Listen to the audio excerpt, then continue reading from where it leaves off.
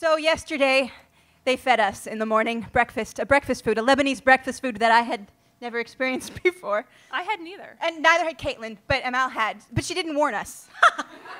And it was... That would have spoiled the fun. It was... So I wrote a poem about it. Over breakfast. And it's like Seussian. It's a Seussian poem, but okay, we'll give it to you. It's about Knefi. I'm second, right? Yeah, second, Yes. third, right? Okay. Yeah. An ode to the goddess Knefi. Hail to thee, Knefi, mighty goddess of the divinity devoured to particle and crumb. Knefi, how they serve thee on a sacrificial platter. Just glancing at your glory makes your acolytes grow fatter. They snatch thee back, Knefi, from our jaws and from our grasp, and thrust thy rich deliciousness into oven iron cast. Knefi, oh Knefi, come our lamentations sore. How could a stove thy sum improve, so sweetly frozen o'er?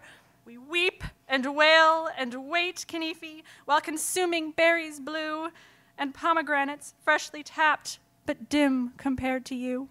And when, Knefi, you return, your filling warm as flesh, your roasted green pistachio crust makes sweet our thankful breath. If descent in form of brothers bothers sisters at your table, Knefi, we call down your curse renowned in song and fable.